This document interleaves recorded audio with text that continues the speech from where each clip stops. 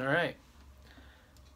Well, I'm super excited about 2017.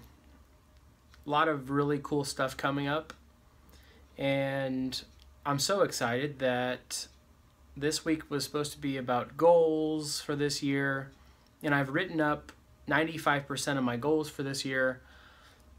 The problem is there's not a really good way to show you my goals and track my goals with video. So, in my excitement for 2017, I decided to build a website that will accompany the video series. And I'm in the process of building that and getting it up and going and putting the goals out there so I can check each of my goals off as I reach them. And then I'll host the latest episode of Quiet Please on the website as well as YouTube.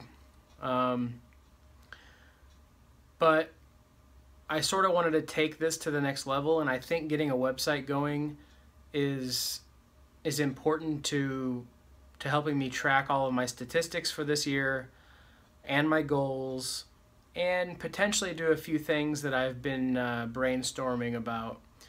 So this week's episode, unfortunately, is just me telling you that I'm super excited and I'm putting a website up, which is why I haven't had a chance to film an actual episode. And but I will tell you guys that I weighed in on Wednesday, and I was at 258.5. So we've broken that 260 barrier. Our next milestone is 249. Hoping to get that around the middle of February. Be going to Chicago in the middle of February. So I'm hoping by that trip I'm at 249 or better. We'll see. Basketball league starts next week, so I'll probably be a little more active than normal, which is great. I also want to say that there's some changes happening to my weight loss goals in general.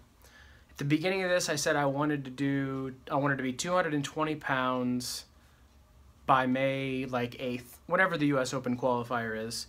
That's changing. And it's changing because I'm finding myself fixated on that number.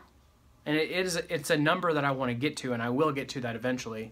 In fact, I'm going to get even lower than that. But what I'm going to do is I'm going to get rid of that goal. 220 is not a goal anymore. I'm going to work with shorter term goals, smaller goals. So the current goal is 249.9. And then after that, it'll be 239.9. And if I keep doing that and progressing, it doesn't matter what my weight is when I hit May 8th. It is what it is. Because I have some loftier goals, and by the end of this year and then sometime next year, which are I'm going to reach. And when I reach those, it's going to be unbelievable. I'm going to look like a completely different person than when I started this and when I started losing weight back in 2012. So anyways, guys, again, thanks for all the support. Last video got almost 100 views. I love it. Super happy that I'm able to reach out to people. I hope if you're listening to this and you follow this channel, I hope that I help motivate you or inspire you or do something to get you up and moving and working towards the right direction. So yeah, I'm thinking next week will be like the episode where I go through each of my goals, and then I also show you the website. And I think it's going to be great because I'm going to be able to check each of my goals off of a list, and the website will track that, and it'll track when I was able to accomplish those goals. And then I've got a lot of other stuff. My bucket list courses will be listed on there.